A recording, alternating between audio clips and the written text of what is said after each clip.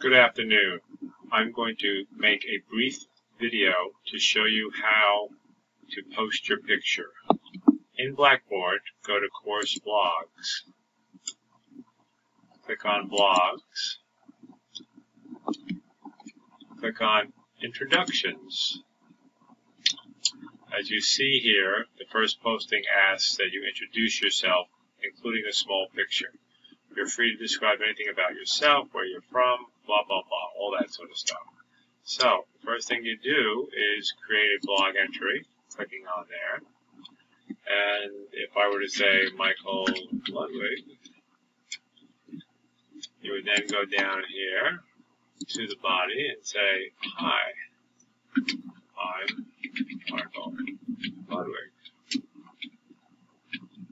Blah, blah. But to get the picture, you come over here and you click on this little icon, and it brings up a dialog box, and then you can browse your computer for a picture. And I probably should have had this done beforehand, but let's see what we can find.